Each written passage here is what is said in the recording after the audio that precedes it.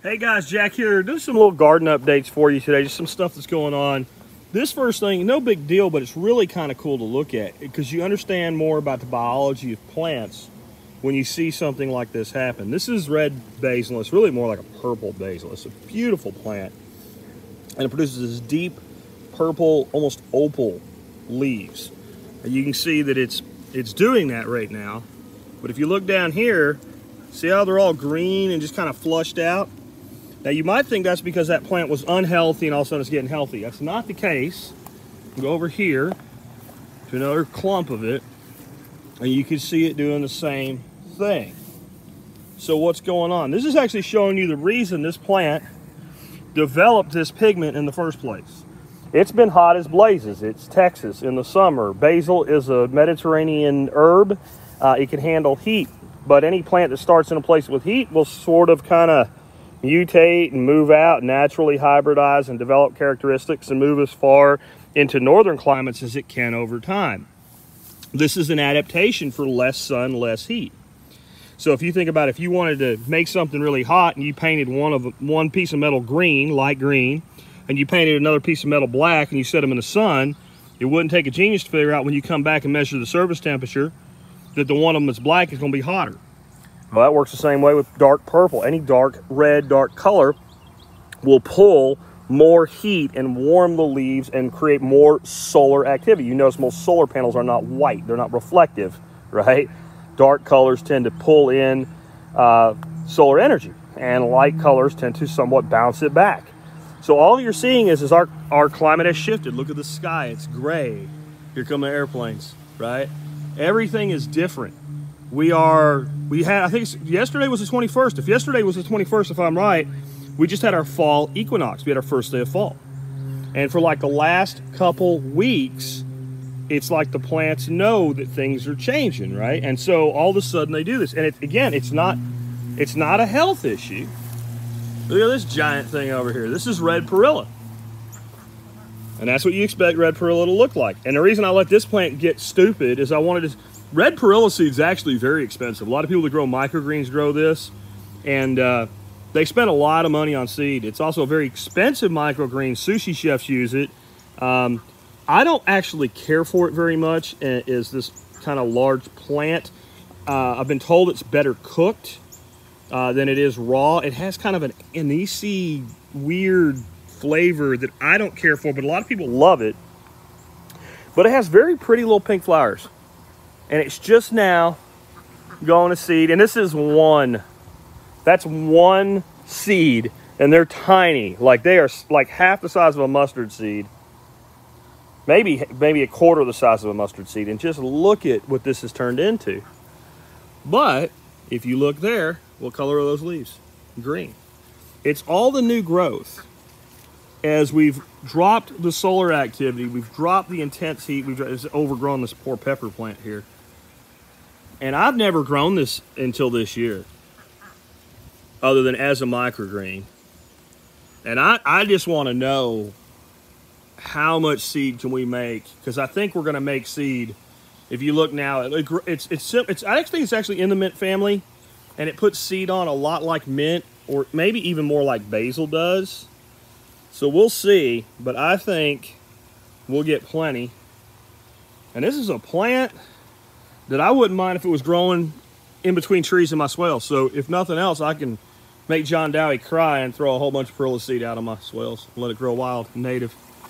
Lemon basil's doing good. Cucumber's miserable.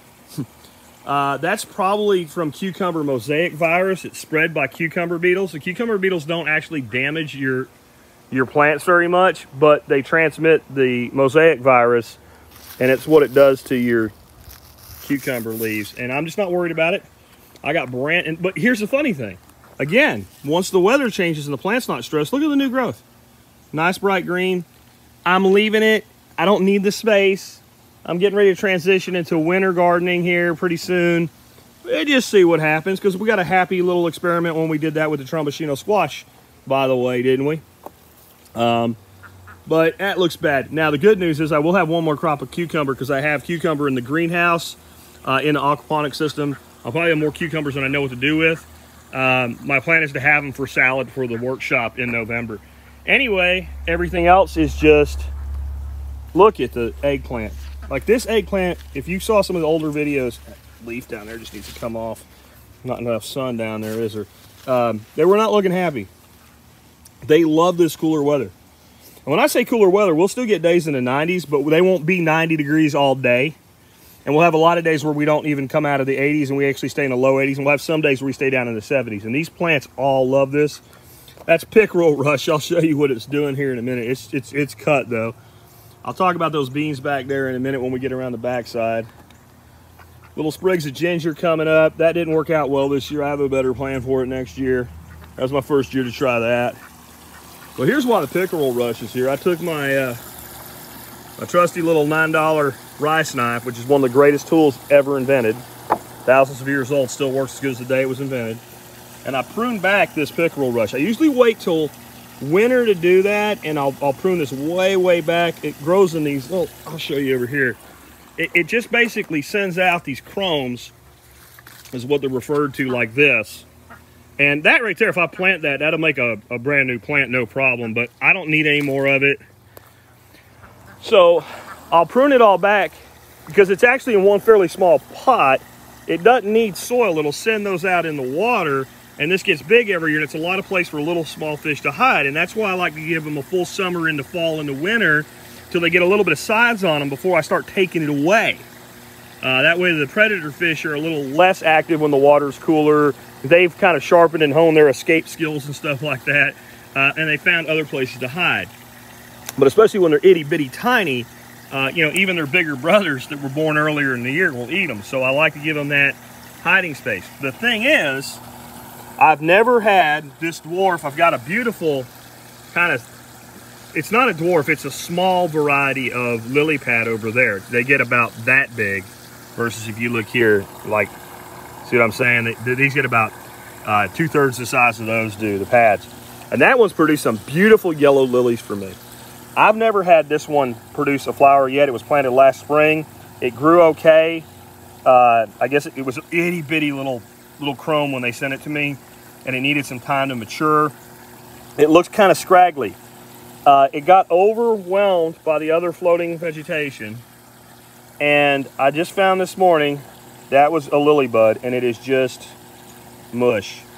What happened was it just got enveloped by the water lettuce, so it died. But look at right there. Look at right there. Ain't that cool? Brand new one. This probably needs, I have these little spikes that you stick in for fertilizing water lilies, and it probably needs them. But I'll tell you what, I think it's going to really blow up here for the last part of fall. Water lilies actually like the water a little cooler, believe it or not. They really do. And in fact, it would probably make sense for me to take that's a 14-gallon concrete mixing tray. They're $7 at Home Depot and Lowe's. They're one of the greatest aquatic planters I've ever found. The corners are rounded. That way when the roots get there, they kind of wrap instead of, like, if you have a square container, they can kind of bind up. They're cheap. They last damn near forever and readily available. And water lilies, though, actually like to be in about 2 to 3 foot of water. And this water here is only about 4.5 foot deep total when the water's at its highest point. It's probably down to the soil line there 10 inches from the surface. And it would probably make a lot of sense for me to take it out and take one layer of those cinder blocks. They're on cinder block towers out, put the tile back on because there's like a little tile bench there that it's sitting on, and then put it back in deeper. I don't want to do that. I want to do it, but I don't want to do it. And I'll tell you why I don't want to do it. This has become breeding ground for my green sunfish that are in here. And this year, I've seen dozens and dozens, which means there's probably hundreds of itty bitty little sunfish in there. And I wasn't sure. Basically, what I have in here are red ear sunfish, the shell crackers, and green sunfish. And I wasn't sure which one they were. I was able to dip some out the other night. They're definitely little greens. That is a great panfish to eat. And they're breeding in these, so much so that I already put another one of these over there, and I had a water poppy in a small pot, and I left it in the pot, and I kind of put it to the side, and I filled it all with lava rock. They like laying eggs in that lava rock. They would prefer like a sand or a dirt. But what I've learned in this type of environment, if you fill a thing like this with sand or dirt, when they come in there and mess with it, they throw it all out. And it ends up empty. I've got one over there I need to redo this year. And I'm thinking pea gravel might be another option because it'd be harder for them to excavate that. But I filled it with basically compost and a small top layer of rock. And they waller, because I was growing Valsnaria in there, which is an aquarium grass that I thought would be great. And they wallered it all out and killed most of it. But with the lava rock, I guess they settle for it as a place to breed.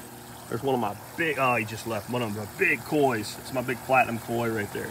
That fish is probably 2 pounds right now. Anyway, I'm just looking forward to this producing some blossoms for me. Over here, remember I talked about how tough these Trumbashino squashes were? Look at that. I put that log underneath it. I guess you can't see it because I have that. Yeah, you can see there's a lot of this. I put that rotted log underneath it to keep it up out of the dirt so it wouldn't start to rot or get end rot. I want to see how big it'll get. Here's another one here. And they're called Trumbashino zucchini, but these are basically a long neck pumpkin. This is a Cucuberta machota species, and they can, it's not that vine borers won't go after them, they can survive with vine borers in them. And as I showed you before, I mean, these guys, there's one, this actually, that squash over there is on this vine right here. You can see right here, not only do they have vine borers in them, they have vine borers in them right now. That's material being excavated by the vine borers. And these, I'm not saying they never die, but many of them survive. And what I'm going to do is I'm going to save seed from my toughest survivors this year, which is a good practice anyway. And definitely I'm going to save seed from this plant, this squash. I don't know if you guys can tell how big this thing is, but there's some scale on it. I cannot get my hand around it right there. And I have fairly large hands. I mean, my fingers aren't even, I don't know if I can get the camera where you can see. Here. There's a good almost 3 inches between my fingertips trying to reach around it. And like I said, it ain't done growing yet. I wish it would have, you know, started higher up where it could have had longer to grow. Once they hit ground, they'll start to bend like that.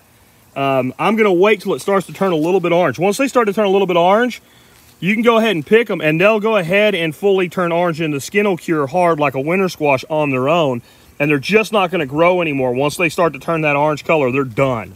But man, that one is nice. This one here ain't bad neither.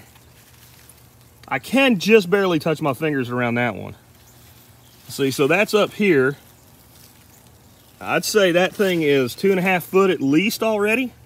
This has just been a great find this year. I've grown them before, but I've always used them as zucchinis. I've never grown them out to large plants, and I've always, every year when the squash buggers and the vine borers made them really looking miserable in midsummer, I've just ripped them out. I haven't, and this year I just decided, you know what?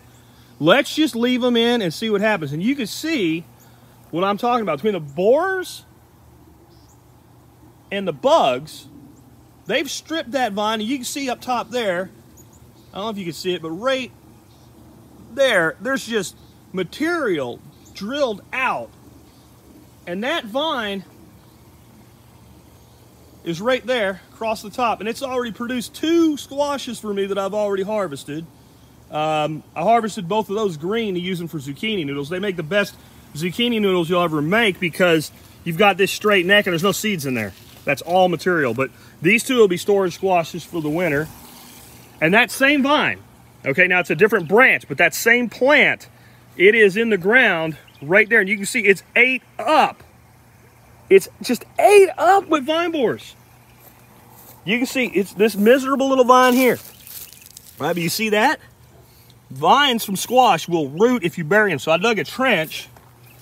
So there's that vine right there. From here to here, I dug a trench, put that down in there, threw some Dr. Earth fertilizer on it, threw a couple of some of the water lettuce on it, put the dirt back on top of it, and coated it. It was piled up that high with the water lettuce, and then once that went down, I keep throwing it on there to keep it hydrated and keep it fed. And it don't look real happy here. Well, it can't get no sun. Look at this. Dun, dun, dun. It is I mean, it's just going. New tips on it, and there you go, 2 more of them. Now, I don't know that they'll ever get as big as those 2 over there, but, you know, those are great for harvesting right now. Honestly, those would make good zucchini noodles, and they would just make a good chopped up sauteed squash. I will say once they get any bigger than that, even if they're still green, you want to peel them. The peel gets really hard on them.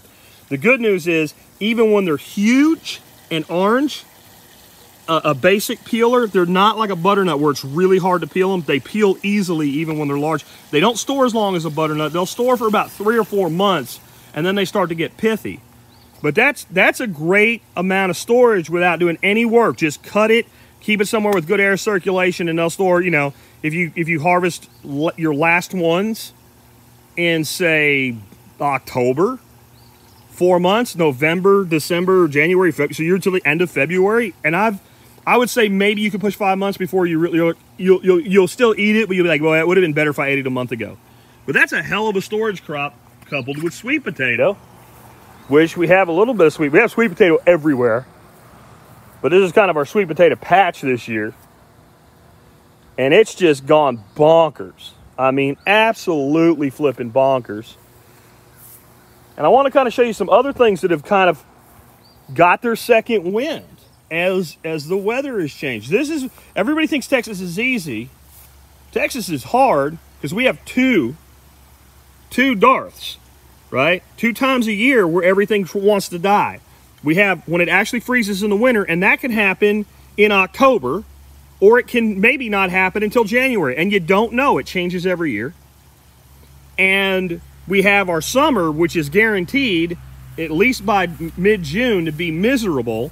And all the way up until the end of August and into September, the first week of September, the plants just want to die because it's 100,000 degrees out. And if you live in a place like I do, unless you have raised beds like this, the soil's only about that deep before you hit rock. But everything just knows, this is my time. I have got to grow now. See that? That's Seminole pumpkin. That's another Cucuberta machota. And it's almost to the end down there. Genesis is right here. So that's about 4 foot, and the back of this bed is 12 foot long, and it's about a foot short of the end. So that makes, what, 11 and 4, that's, what, 15 foot that vine is? And 2-3 weeks ago, it was to here. All of that is in 2 to 3 weeks. Now, it's not put out multiple, but actually it has. Here's another one here. That's new. When the hell did that happen? So it's got another vine. Now, I can tell you that it doesn't look happy at the end. You know what happened? A duck ate the end off of it. What it'll do, if I tuck it under there so it's not tempting, it'll, because it's been pruned off, it'll sprout out another tip and it'll go. And we might get it up onto here before the year end. I don't know if it'll produce, but who cares?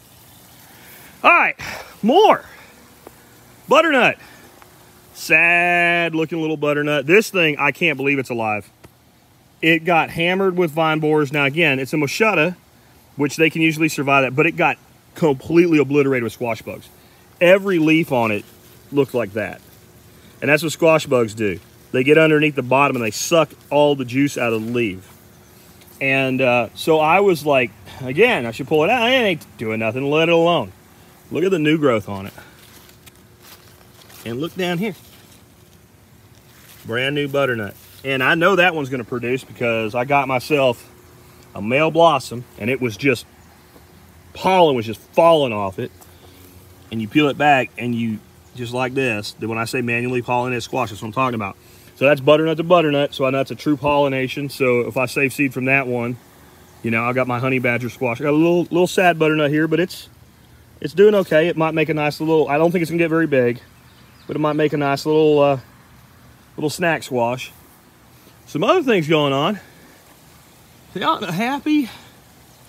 A lot of this is honeydew melon, and it's a Cucuberta species too. It's closer to like a cucumber than it is to like a squash though.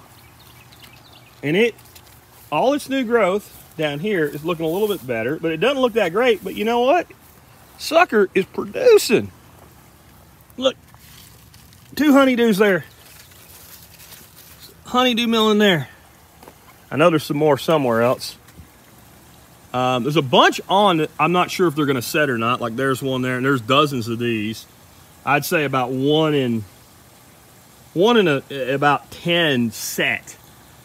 And so we'll see what else sets. For all I know, there's probably some hidden because it's all grown through here. This is sorrel, and this is really good in the spring when they're big leaves like this. They're not that great. Ducks like them, and chickens like them, so I'll cut some for them once in a while. But I saved it for seed, and it's just common sorrel. And this is my belief. Sow seed every day. Just a little bit here, a little bit there every day. Nature will figure out what to do. Swiss chard. This was all miserable looking. Oh, look, there's a melon. I don't think that'll set, but there's a little melon. This is four hork giant. This is like my favorite squash to grow. Look how beautiful those leaves are. That plant was miserable. What I do is I cut a lot of the miserable leaves like this off, and I'll give them to the chickens, and we'll eat it whenever we want to. This is going to have a good run through fall, and it's a biannual, so in its second year it generally will go to seed and die, but that's fine. There'll be new stuff by then. But what I learned this year, and I have other videos about it, the preferred place for little hairy jumper spiders, and they're like the biggest of the jumper spiders. They're like that big. They look like little mini tarantulas. They love to live in this stuff. So I stopped taking it out when it looks like this. I'll let pests go ahead and have at it. Chard's actually a member of the beet family, though the root's not very useful. But that root is up out of the thing. Like the root top is actually up here now. It's growing like this big stem. If I cut that back, it will flush with a new flush of leaves. And sometimes you can even get 3 years out of them. But I usually go ahead and call it after that. And what I'll do eventually is I'll go down and I'll cut that root at the soil line all the way down at the bottom and leave that root to rot, kind of like you use radish as a cover crop to rot off in the soil. Another four hork giant. And again, all the new growth looks beautiful, and it's chicken feed or it's human feed, depending on what you want to do. But that's all coming back around. This is red chicory, but it's marketed as red dandelion. And it's also a spring crop when it's young because it's kind of bitter right now. But you can imagine that in a salad. And these are still okay. A couple of these in your salad, as bitter as they are when they're mixed with other greens, it's actually kind of nice. But really, it's past, just like dandelion. You want to eat it young. I let it go. I let it go to seed. I got seed off it. And I'll decide when I want to get rid of it. Right now, it's occupying space. And if it's occupying space, a weed's not growing. If you want something if you don't want weeds, put something where the weed would grow and grow that thing instead. This is, God, what the hell is this called now? I can't remember. Was Antle? It's a relative of lamb's quarters. It's basically Mexican lamb's quarters. And for some reason, I can't remember the name of it right now. It might be Antle. But generally, you eat the seed heads when they're young, and seed for this stuff is expensive. And I'm going to have, I don't know, half a gallon of seed off of this thing. And I'm just letting it go. And you can see finally, it takes a very long time for the seed to cure. And it's finally starting to go brown. And it almost needs to look black before you harvest it. Some dill that's going, or not dill, this is some fennel that's going to seed. I just wanted to see what I can get out. It's actually a hybrid fennel. And generally they say not to save the seed of hybrids. I've found that to be not true. Often saving the seed of hybrids creates new hybrids and new generational plants and new heirlooms, especially if you keep replanting it. We'll see how that goes with this. My concern is this one doesn't actually seem to be setting seed. And that could be because of the hybrid variety is that it's just a sterile variety. But we'll let it go a little longer. It ain't hurting nothing. Pepper, back to the perilla. So that's where we are with things. Just to show you over here, the peppers are banging. This is what happens when you use Dr. Earth on your peppers and you do a late season feed. Look at the depth of the green. Setting peppers everywhere, jalapenos there. These are jalapeno M. These don't get real big. These are your smaller, hotter jalapenos. They're good for salsas and stuff like that. I got some of the big jumbos in the aviary. But look at these Cuban owls. I mean, this is a big plant. These went in late too. These were not optimally planted. These were like some extra plants. I'm thinking about going to pepper cages next year because, I mean, that's this plant and it's living with that plant. And they're traditionally picked at this green stage and used as a frying pepper, and they're good like that. But they're better like that right there. And if you give that one 2 more days, it'll be deep, bright red. And they are the sweetest damn pepper. They go from this kind of a typical frying banana pepper-like flavor. It's good fried, but it is what it is. To like sweeter than any bell pepper you can ever get if you let them change color. We got Asian eggplant back in there. Again, I'm not growing anywhere near as many eggplants next year. So that's what's going on, guys. It's late in the season. I didn't actually work this garden very hard this year. Got peppers in the back there. I just threw stuff in and let it go because it was his first year. And all I was really concerned with doing is building up the soil nutrition, making sure there was roots down in it and what have you. But what this all tells me, and what I've learned, is going to make next year unbelievable with production. Next year, I will have a diagram what everything that's getting planted, at least all the main plants, maybe some interspersed herbs and stuff, but as far as the main plants, quantities and where they go and what have you. And that's all by being a part of things. That's a permaculture principle. There's a bunch of different ways different permaculturists have expressed it. Interact and accept feedback, right? That's another way that people have explained it. And I know now certain things. I know how well this squash does. I know when to plant it as early as possible. I know to let it go through the dark. I know to not worry about it. I also know to plan when I do it. Instead of just getting it up vertical, I'm going to plant it next year along these back lines. Like, let's say I'll plant one there, and I'll train that vine along the ground. I'll train that vine along the ground, and I'll bury it in 2 or 3 places. And when it shoots a new vine up, then I'll train that vine vertical and have multiple roots and get it all the way over to here because I know it'll grow like that. And I know it gets really happy when you grow it with beans. So there's my Asian long beans. I learned this year that my favorite bean to grow, Scarlet Runner, still hates it here. It still hates it. It gets leaf rust is a disease that beans get. I know these guys don't get it. So next year, instead of planting these late and scarlets early, I'll plant them together. And there's a scarlet coming back. I'll get some beans, but I know if I want a big green bean type crop to go with Asian long beans. I've accepted the feedback. Nature has told me, hey, dummy, if you want to grow something here, this is what to grow. And look at those. Man, those are up. And that's what I did today. I went by. A lot of them are kind of flopped out. And I went and pulled all the runners and got them up on the wire so that they're... And it's interesting. These plants, they don't have the sentience of a human being, but they have some level of intelligence in them, some sort of innate intelligence nature has. And as soon as one thing touches something like that, like a trellis, and that bean wraps around it, as it keeps sending out new tendrils, it's going to run. They're going to head mostly back there because it knows it's found a place that it can tendrilize. Anyway, I got to go, guys. Take care. We'll catch up with you later.